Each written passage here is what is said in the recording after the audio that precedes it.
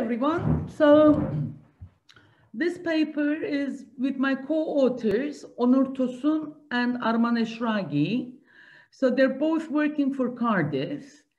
And the title of the paper is very punchy. I think I have to thank Onur and Arman for that.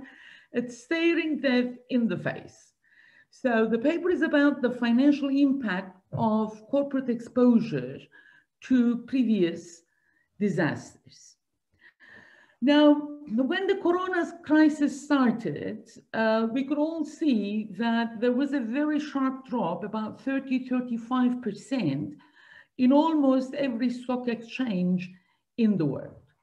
So this is a pandemic, and it's unusual for the stock markets to react to a virus this sharply. But this is an extraordinary event, and it brought majority of the countries in the world near bankruptcy, majority of firms near bankruptcy, and the initial estimate from the IMF for the world GDP is about a reduction in the range of 3%. That's huge, and it's comparable and a little bit more of the shrinkage in world GDP during the 2008 crisis, and it's comparable to the Great Depression of the 1930s. So there is a lot of threat to human capital gains. Education is halted, and many other sectors is halted. There is stress on distribution of foods and food products. And we're going through a major event across the world. So there is a big fear that's coming with that. And the initial reaction about the uncertainty of how this event, this pandemic will unfold, has created enormous loss in share prices.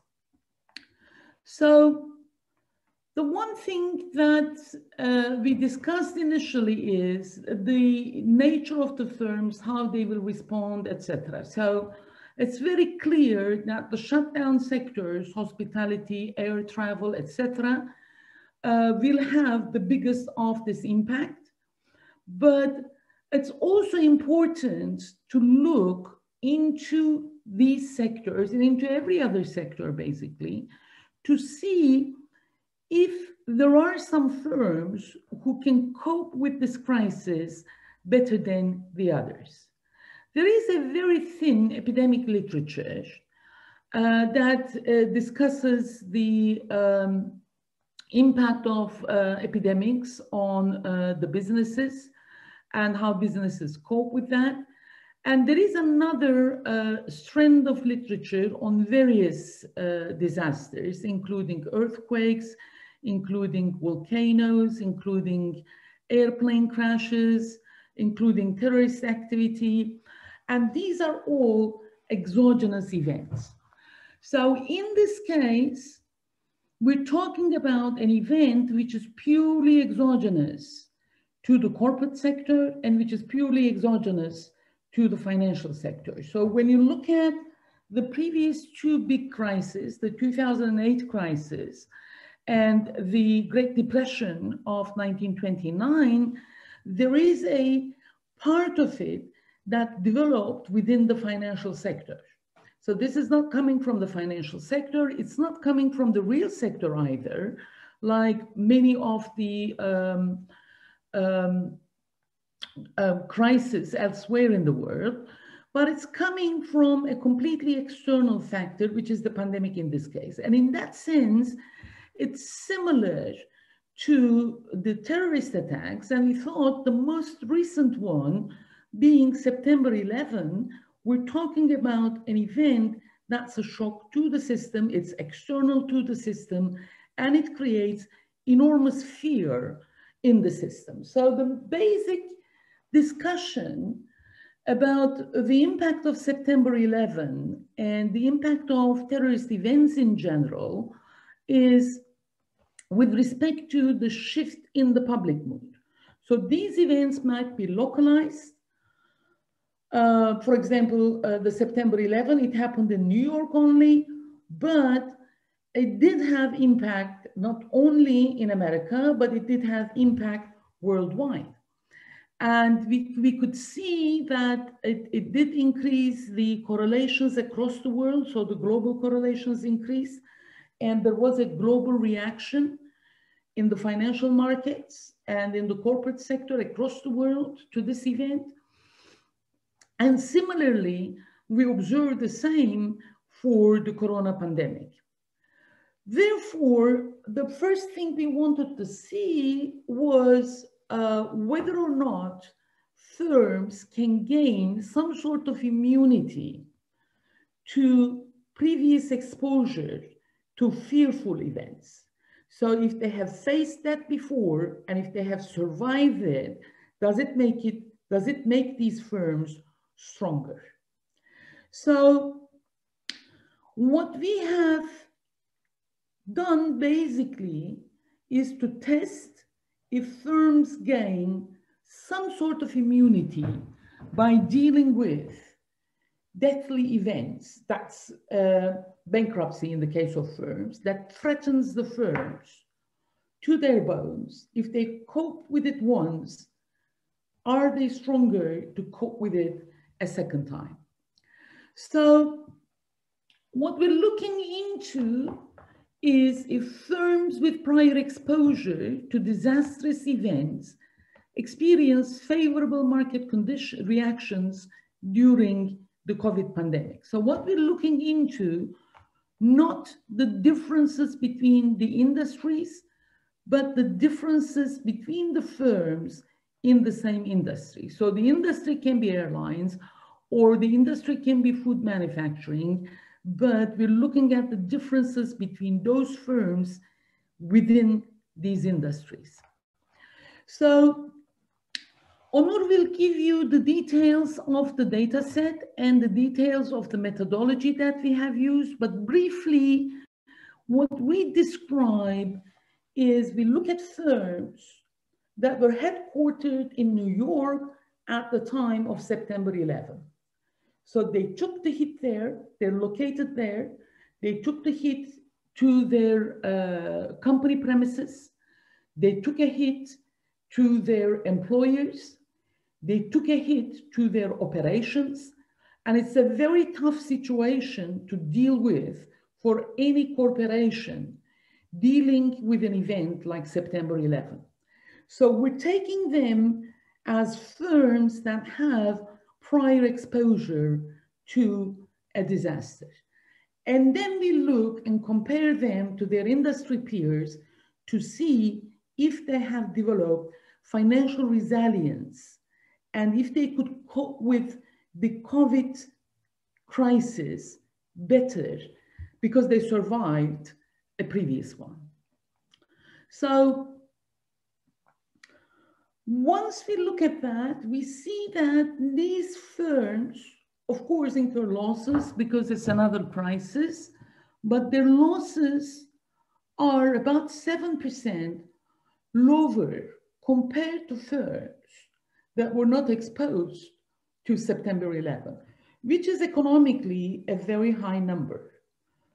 And when we look at these immune firms, we also see that the raw returns that they gain is somewhere between 14 to 15%.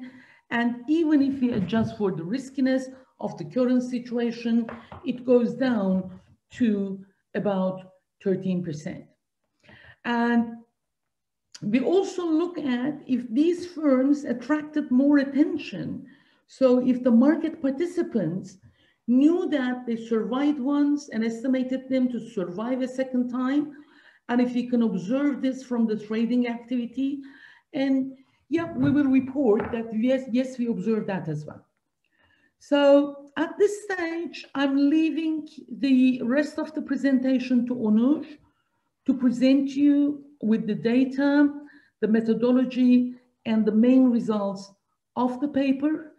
And then Arman will take over. We have quite a number of robustness tests. He will go over the robustness tests and he will conclude. Thank you very much. So Onur, back to you. Thank you, Gulnur. All right, so I'll carry on here with the presentation, but before I would like to thank you to have me here. It's a great pleasure to be a part of this webinar, and let's carry on with our sample. So I would like to focus on the data first. So the period of our analysis runs from December the 9th, 2019 to April the 30th, 2020. And the time interval of the study includes 2 months of this treatment period, which is starting March the 2nd, 2020. You can ask why we have picked that day, because we purely relied on the data. If you look at this graph, you will see the distribution of the reported cases in New York City, as well as the deaths due to COVID-19. It's taken from the government website. And the very first reported case goes back to March the 2nd, 2020. So that is the reason why we started our treatment period at that time. And if you look at the figure, soon after a week or so, there's a huge spike in terms of the cases, and it increases exponentially up until the first week of April, after which it starts to decline. And unfortunately, as expected, the deaths have a similar distribution, but a lagged ones. So like Gulnur has also mentioned, I would like to go over quite briefly about how we described our immune firms versus our peer or control firms.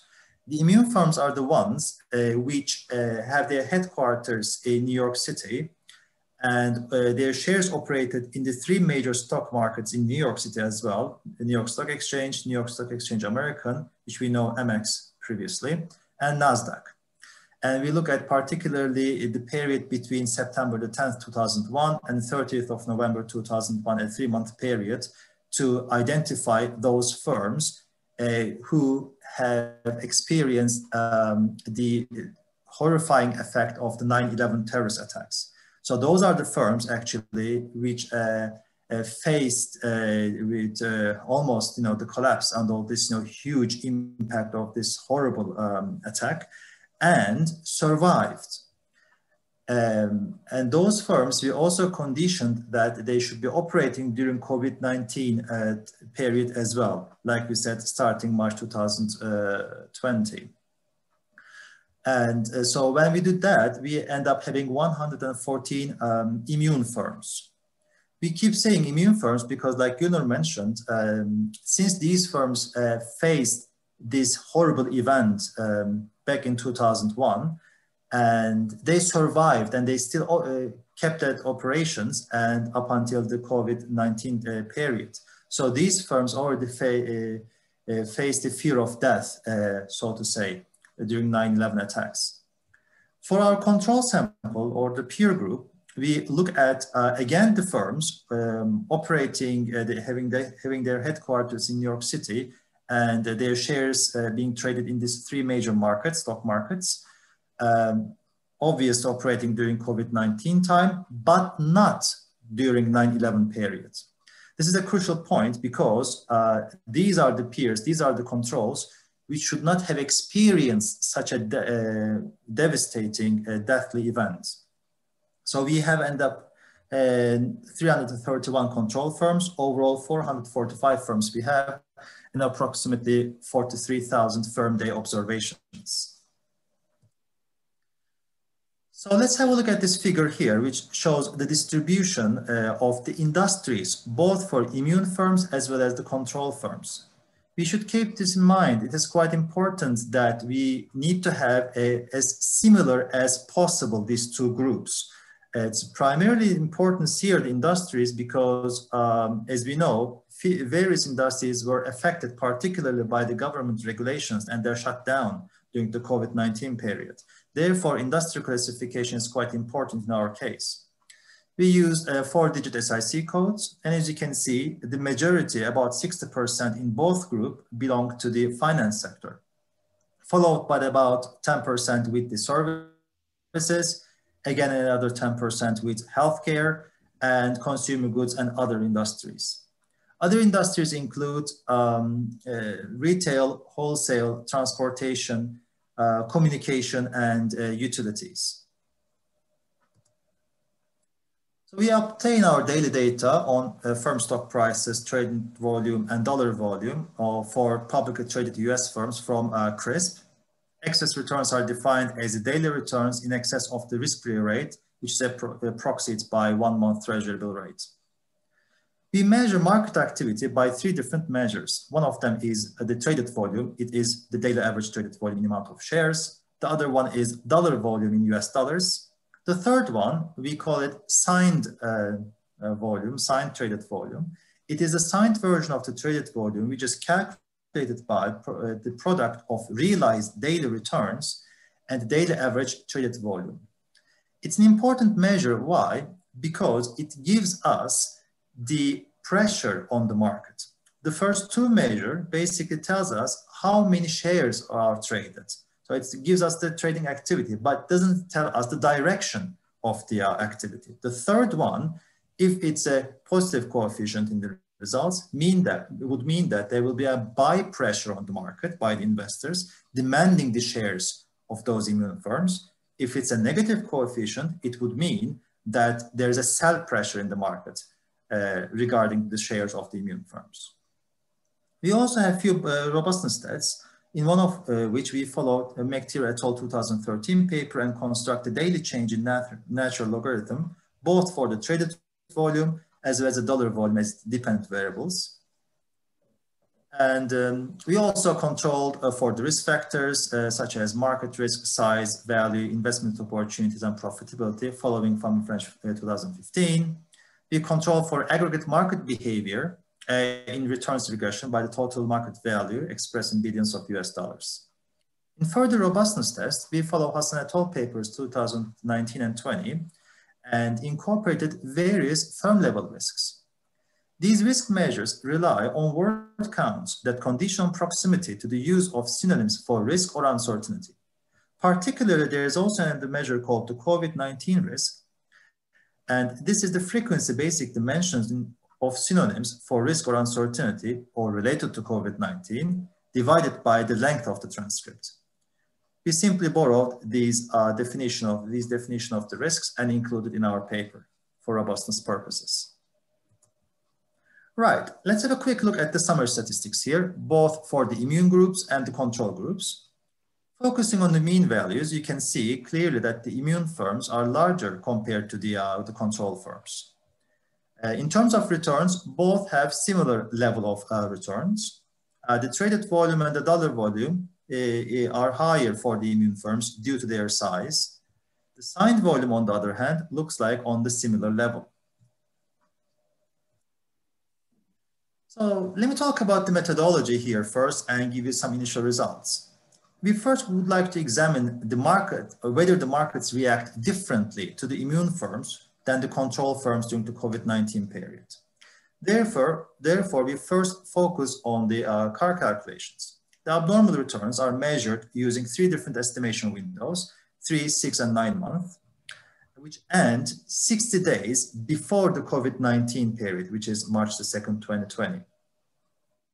We estimate abnormal returns using the 2 different event windows, 1 month, basically the entire March, and a 2-month period, March and April 2020. The expected returns are estimated using the recent 5-factor specifications of Farmer French 2015. We also replicated our results using 3 factors model and Carhart 4-factor model. The results are virtually the same. And lastly, we construct the cumulative abnormal returns for those firms for COVID-19 period. We repeat this exercise for the control firms as well, so that we can have a comparison at the end. So here are the results. Let's focus on the first bunch, which is the first month, 1 month period. And for simplicity, let's look at the 3 months results first. As you can see there, the results for immune firms are statistically not significant, which means the markets do not react significantly to the immune firms. However, if you look at the control firms for the 3 months estimation window, you can see it is negative and statistically very significant at 8.5%, which means the firms or a regular firm, the peer firm, which has not experienced such a similar deathly event before, have a negative cumulative abnormal return. And the important thing is the difference is about 7% and statistically very significant, which means at the very first impact of this COVID-19, at the very first month, the control firms and normal regular firm get impacted negatively in the market. However, if the firm has already experienced or so-called immunized, then there is no negative reaction to that firm. The results are also statistically significant and similar for 6 and 9 months estimation windows as well. Now let's shift the gears and look at the 2 months, the entire period as a whole here. There you can see the control firms have turned their operations around and started to have some level of positive cumulative abnormal returns. Again, the important thing is that focusing on the immune firms here, in terms of magnitude, as well as the difference here, they are statistically very significant and stronger for the immune firms, meaning that at the very first month, when there's a first shock hit, there is no significant effect in the market, which means they are immune towards the potential negative shock in the market compared to control firms. And when you focus the entire period, the immune firms do better compared to their peers due to their immunizations. And like I said before, the results are similar and robust for the 6 and 9 months estimation windows. So these were the initial results. But we would like to take the next step and talk about some sort of causal effect of immunization on firms during COVID-19 pandemic. Therefore, we introduced a difference and difference analysis in the following form. We have the dependent variable as market reaction, which represents the return, excess return, traded volume, dollar volume, and the signed volume. We have the interaction of the immune and post. Immune is a dummy variable for immunized firms, as we described before. Post is a dummy variable, which is equal to 1 for each day in the 2-month period, starting March the 2nd, 2020, and 0 for the 3 months period before, which we describe as a control period. We also have control variables, day fixed effects and firm fixed effects. We do not have immune and post variables separately in the model because they're subsumed by those fixed effects, as I mentioned. And here are the main results in terms of our returns. As you can see, the interaction immune post has statistically significant and positive results for the return and excess return. What does it mean? It means if the firm is immunized, which means if the firm faced the fear of death before, and in this case, during the COVID-19 period, that firm is doing better in terms of the return compared to their controls, to their peers. And this is quite robust if you also look at the excess returns as well. What about the market activity? As you can see, in terms of the traded volume and dollar volume, they are statistically very significant and positive, which means, again, the shares of the immune firms are traded more during the COVID-19 period.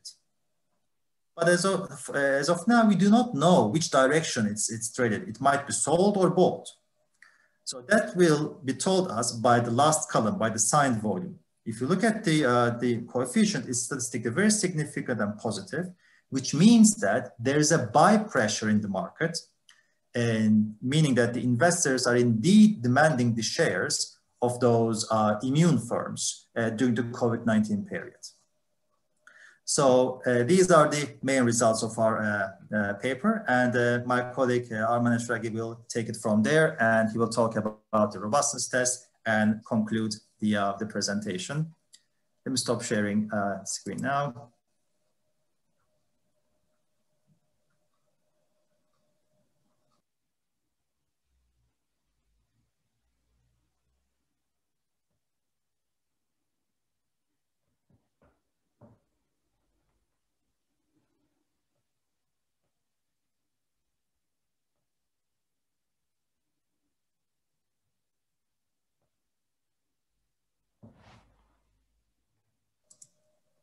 Arman, you're on mute, I suppose.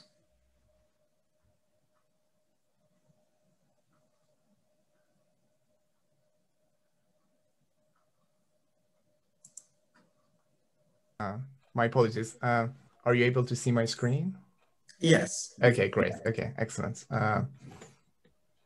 Right. Okay. So I similarly welcome all of you to this afternoon to our webinar, and look forward to your questions and comments. So what I'm going to do right now is to continue with explaining what we have done to further look at the robustness and sensitivity of our results. So the first thing we've done is, obviously the question arises, we are looking at cross-sectional variation. So the question is, are we sufficiently controlling for what we know about the sensitivity of various firms to the risks around pandemics and generally to all risks and concerns that are out there.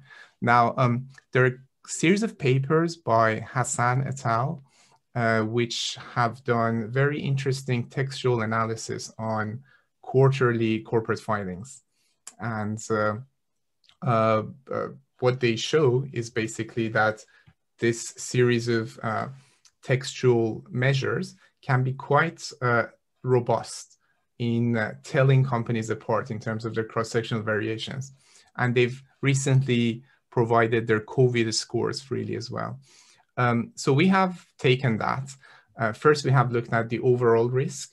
Thankfully, our results remain robust. So once we controlled for the overall risk measure from Hassan et al. Paper, the results remain robust, as you can see, across all 5 dimensions: return, excess return, and volume in all these 3 definitions. More importantly, when we control for COVID-related risk, then again, you can see that the results remain significant and perhaps marginally in terms of the magnitude of the coefficients, marginally lower. So as you can see, from about 14% on the return coefficient to 12%, but still that's a sizable coefficient. And the same goes for the others. So, okay, so we passed that test. Then what we do is that we try to look at different time periods. And so as you remember, the definition of our post dummy variable was based on 2 months after the event, which was the 2nd of March. So then we question, then we ask, what would happen if you focus on the first month, which is the initial month, so the big hit. And so if you define your post dummy variable as 1 month after the event, then in fact, our coefficients grow in size. And again, they remain statistically significant. So that's interesting. So what this is showing is that the differential behavior or the stock price reaction between immune firms and non-immune firms is actually larger during the first month, and then it goes down. So as the shock hits, you can see quite significant reaction. So initially it was about 14%. In this case, it's about 33%.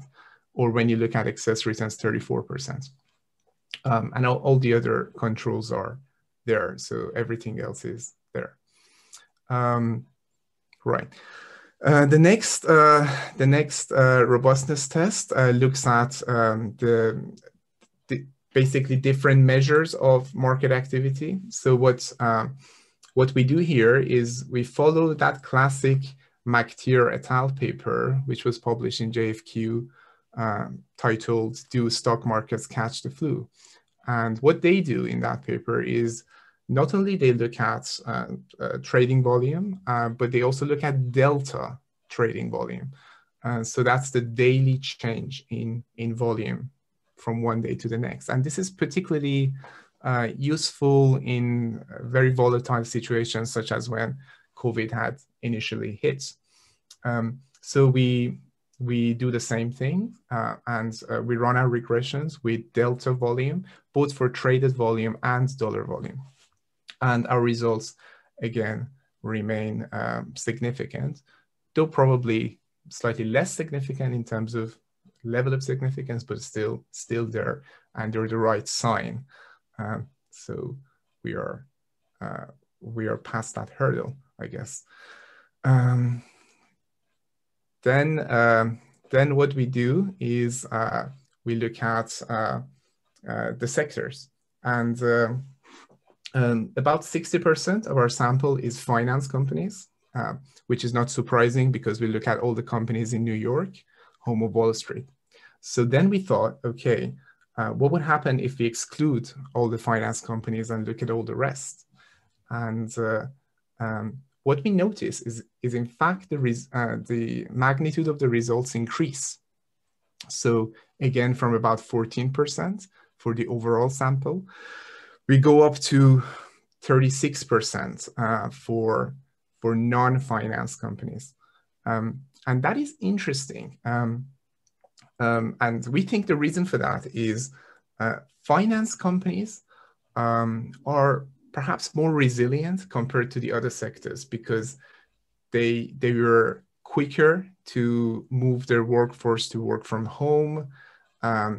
Their service is kind of digital, whereas, for example, when you look at sectors such as catering, you know, the restaurants, travel, tourism, they were very badly hit. So there's a lot of other sectors which are very badly hit. And therefore, the return differential for all those non-finance sectors is significantly higher for when you compare those companies that were around in 9/11 had already been through it once compared to the others that were not. So that is I think, interesting. We also look at those industries which went through a shutdown. So specifically those industries that were affected directly by the lockdown. So that includes, you know, obviously the restaurants, all the catering, entertainment, cinemas, air travel, and so on and so forth. So we were wondering what would happen if we looked at those industries specifically. And as you can see, again, our results continue to be significant, and they are considerable in terms of the size of the coefficients. So once again, I think the interpretation for this is that those industries that were directly affected by the shutdown benefit from a higher return differential when you compare those that lived through 9/11 with those that did not have the chance to live through 9/11. So it's a bit like you earthquake-proof your home, and the benefits of earthquake-proofing your home are higher if you're closer to the epicenter of an earthquake that might hit in the future. And I think that's what we're seeing here. Similarly, for those industries that were not shut down, we do see a return differential, but to a lesser extent, which I think is consistent with the story that we just went through. Right, so to summarize, we have noticed that the companies that we call the immune companies, so they've lived through 9/11 once, those companies tend to have 7% lower losses when you do a cumulative abnormal return type of analysis. And when you do a diff in diff analysis, they tend to have 14% higher raw returns and 15% higher excess returns, which are significant numbers. And not only that, but also their trading volume is considerably higher. And we also show that this is because there's more pressure on the buying side by looking at the signed volume of the trading. Now, these results are consistent across different sectors in the industry, we've controlled for as many firm fixed effects as we could throw at the regressions, including COVID-specific risk factors from Hassan et al. Papers. Right, so to conclude, we think, or we hope, that this project will make a threefold contribution to the finance literature. Firstly, when it comes to the literature on market reaction to the spread of diseases and epidemics, we believe we have unearthed cross-sectional variations that have not been documented in the pandemics literature before. Similarly, when it comes to the literature on market reactions to terrorist events, we have specifically shown that the case for 9/11 is worth looking into again, because at least in the case of 9/11, we see that that has made New York-based companies that have survived over the following 2 decades more resilient in terms of their reaction to a similar event. Now, I think it's worth highlighting this, that of course 9/11 and COVID are categorically different events, and this is a point also made by Gulnur and Onur as well. But the similarities are not to be underestimated, because they were both completely unexpected, and they both hit New York very badly, and they both had significant consequences afterwards. So in that respect, we couldn't find any other disaster that would parallel COVID, any other natural disaster or any other man-made disaster that would parallel COVID in that respect. And specifically, once you have a clean experiment of looking at New York. Thirdly, we noticed that this resilience has been priced in the market for quite a while, because some things happened in 9/11. Either the firms have learned, so there is a story of organizational learning, or investors bear in mind that this company has been through it once. This company has lived through something quite drastic once, and they price it in. And I personally think both of these are happening at the same time. So there is both an endogenous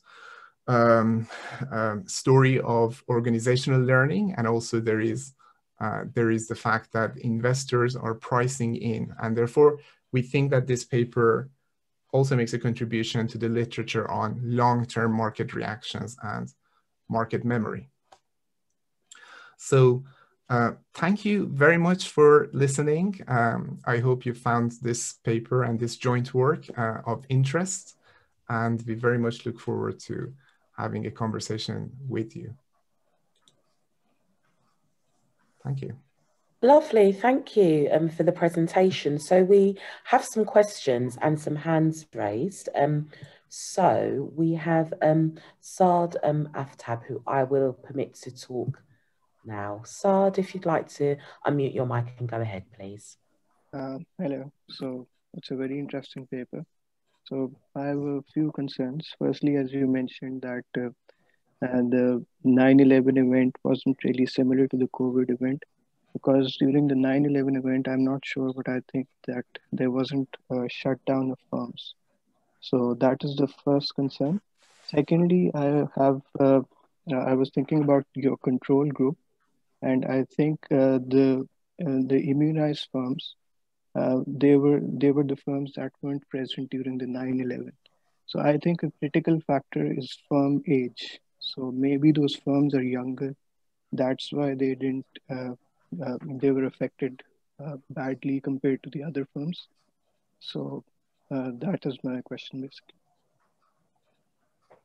Yes. All right. So I can quickly take it, and then Onur and Gulnur. We do, thank you, Saad, very much, by the way, for your question. And that's a very good question. We do control for firm age. And we specifically showed that there's something about 9/11. So for example, if you did a placebo test, which I think we've done, and if you looked at just this, firms that existed, say, before 2004 and after 2004, just randomly, you don't pick up anything. But there's something specific about the nature of 9/11 which has led to this organizational learning. But Onur can tell you more about, and also again, Gulnur can tell you more about specifically. I think I'm going to leave it with Onur because he has finished some more robustness tests. Indeed. And the results are robust for age. Yeah. Yeah, Onur. Saad, again, thank you very much. These are quite spot on comments. The first of all about the firm age. So we, in the presentation slides I mentioned, so when we defined the immune firms, we requested them particularly to operate the 3-month period starting September the 10th until 3 months after that, which means all the other firms that, operate, let's say year 2002, 2003, they're already in our sample in terms of the control firms. So the age difference actually are not that high between the control firms and the firms, the so-called immune firms.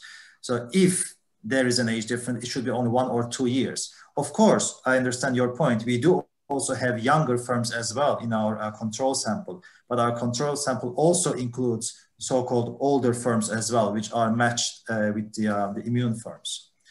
And also, we do not have the tabulated results in the presentation, but I recently finished a PSM approach, propensity score matching, in which I match in terms of the size, the industry, Tobin skew and profitability. Results are still robust in that case as well. And in terms of the 9/11 comment, yes, you are right that the sectors are not necessarily physically shut down, but that was this immense fear of, oh, okay, so is there going to be another terrorist attack a week after, a year after, a couple of months after? Still that kind of unspoken, the psychological impact on the firms, on the employees and the operations are there. So that was also the aspect that we take in terms of comparison with COVID-19 as well, this huge uncertainty, this huge fear. And also, I think the sector-specific impact in that respect is not dissimilar, because when the towers were hit, tourism was brought to a standstill in New York for several months.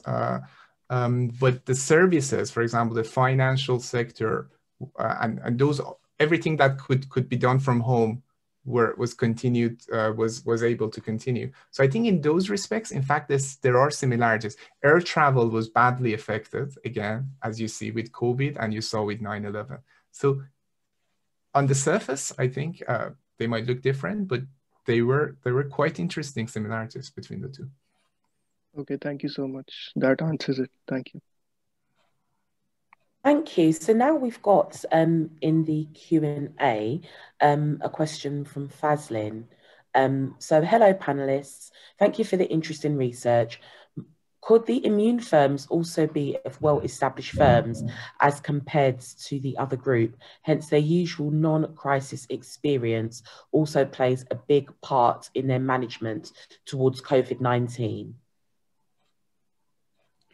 If I may, so I would like to say a few things about that. First of all, that's again a very good point. So we did some follow-up tests where we conducted a placebo test, which means we kept the same model, but shifted the timeline 6 months, 9 months, a year before. So in order to see whether those immune firms are also doing better in normal times as well compared to control firms. If the answer is yes, then your point might be the correct one, meaning that those firms are already quite resilient firms, already quite well-managed firms. Interestingly, we do not find any significant results. All our significances disappear. So that tells us those immune firms are not too different actually compared to their peers. When the times are normal, when the times are all good, great, but their benefits only shows up when there's a huge impact in terms of negative impact in terms of their operations. Let me also add that even in the main estimations, we control for almost every firm characteristic.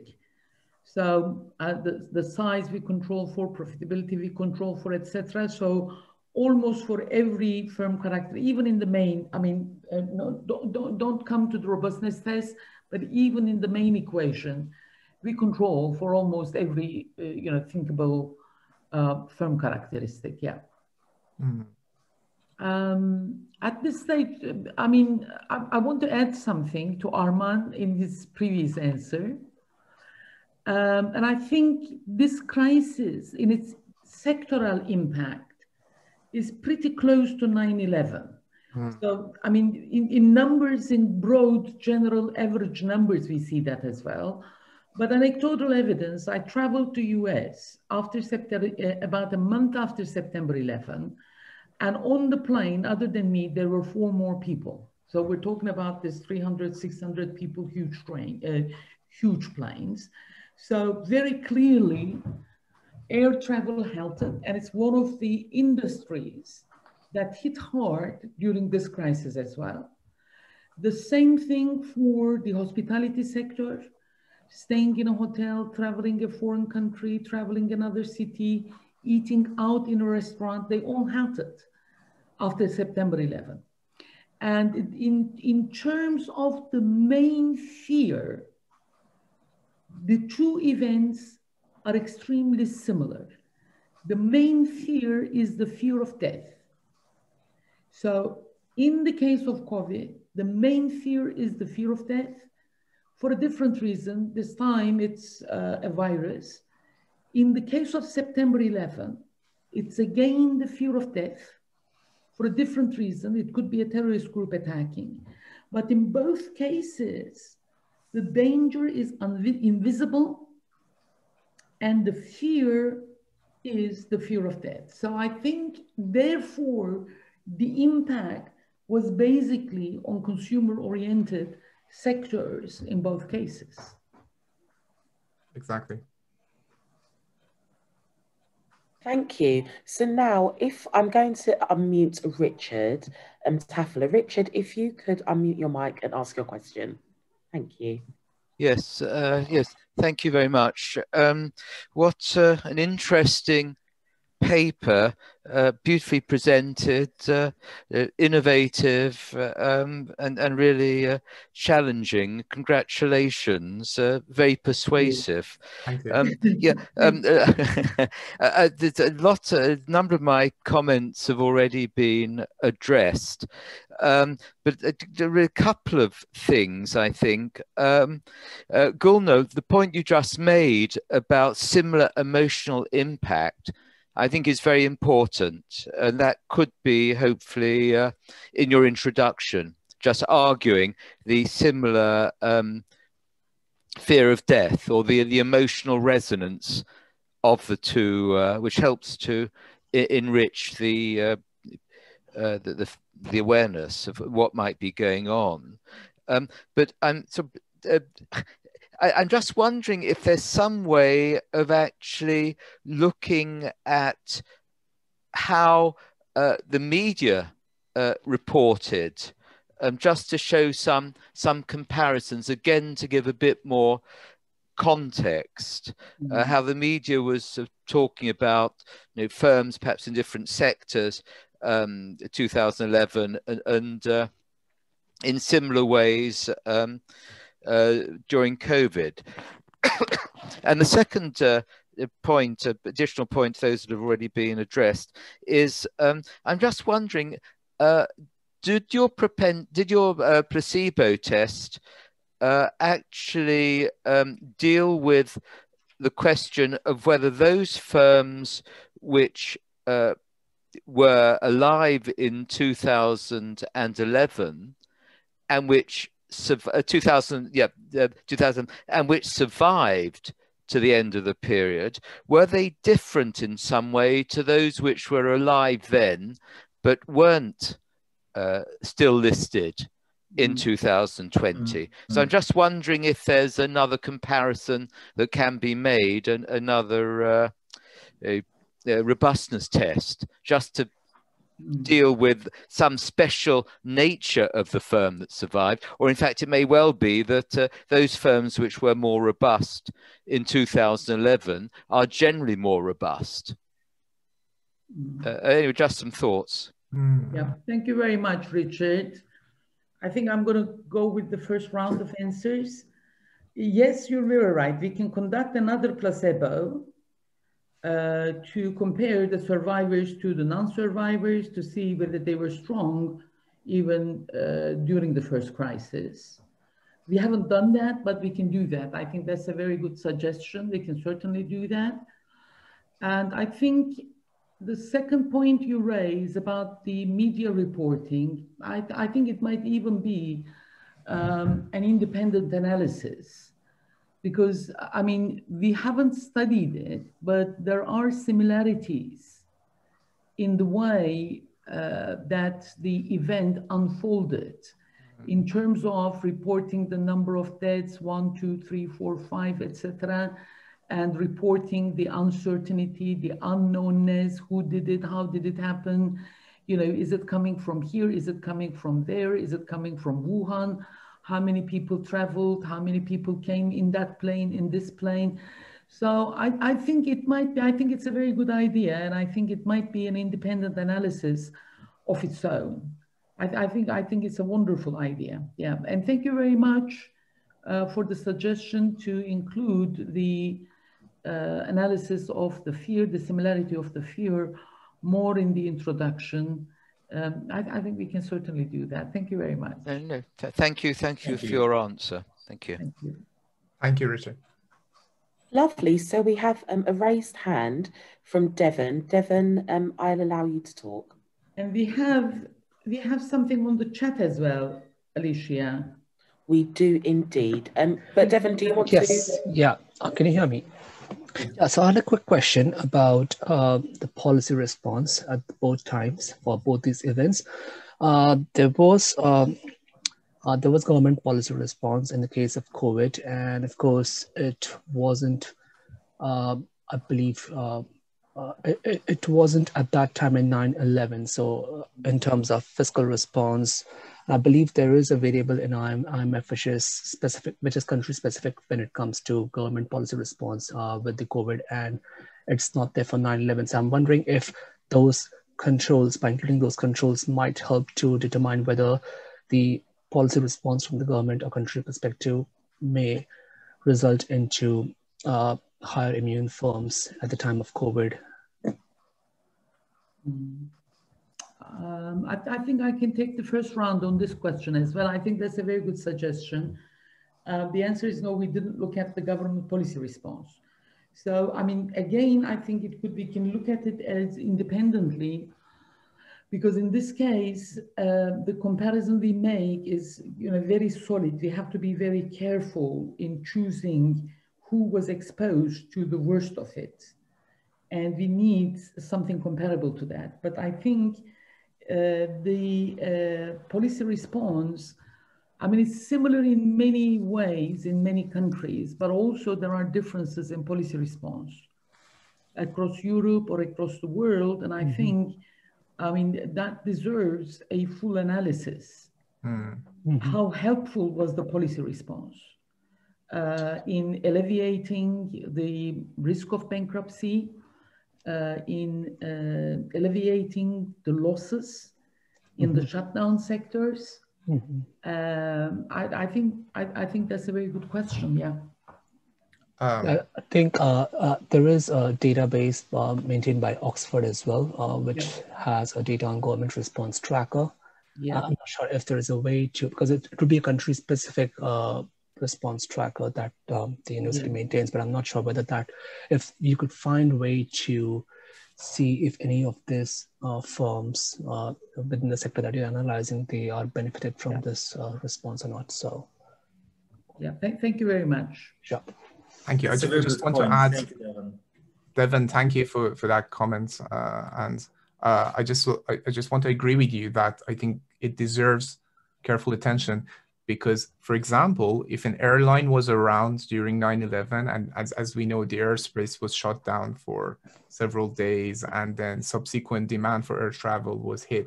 So if the government somehow supported the air travel industry post 9/11, immediately post 9/11, compared to an airline, let's say, which was founded several years later, surely the two must have had different learning curves compared to dealing with in relation to dealing with an event like this.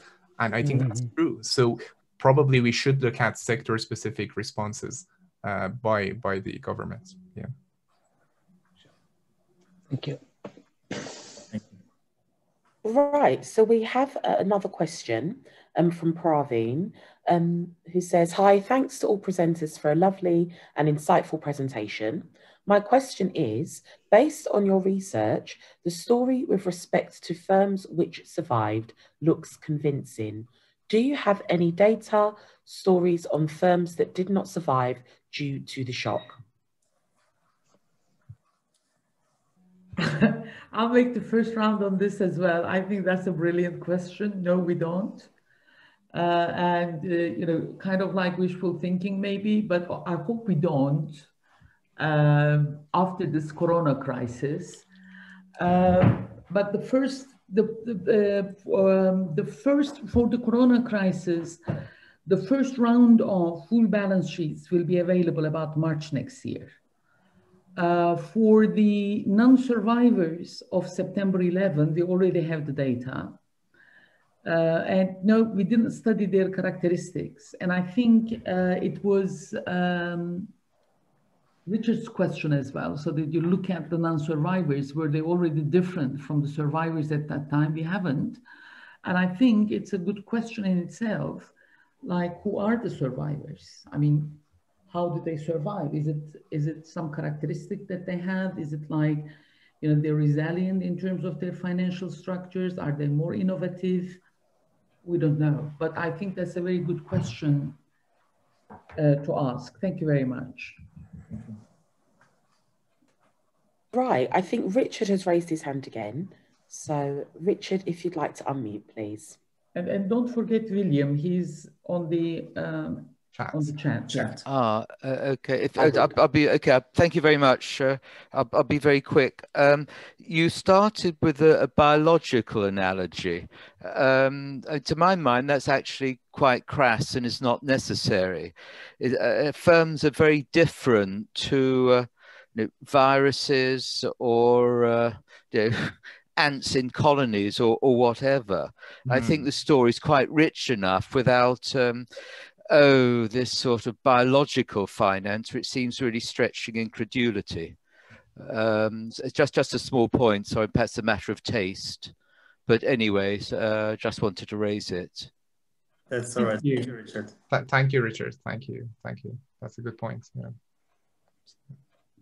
And so, yes, so apologies, William, for not reading your comment out earlier. So William has said the following: love the paper. I guess it's a win for evolutionary rationality. Like the article that asks, which would you rather have? A granddad who was rational or one that survived? Here, survival turns out to be useful traits to have demonstrated. And that's from William Forbes.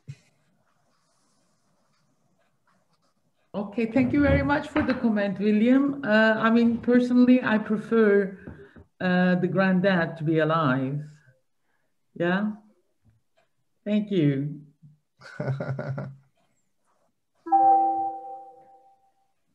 So if there are no more questions, I believe this concludes the event. So I'd like to thank everyone for attending. Just as, William just said, that's the right answer in response. So I'd like to thank everyone for attending, and I'd like everybody to refer to the chat function of this talk, which concerns our next event, which will be on Friday, the 4th of December, called The Impact of COVID-19 on G7 Stock Markets Volatility, Evidence from an ST HAR model. So I've added the link into the chat. Please, for more information, refer to the link and register. And I'll get Gulnur now. I'll introduce Gulnur to close this event. Thank you. Okay, thank you very much, everyone, for coming to this presentation. And if you want to talk a little bit further, either with myself, Onur, or Arman, feel free to send an email to us. Thank you very much.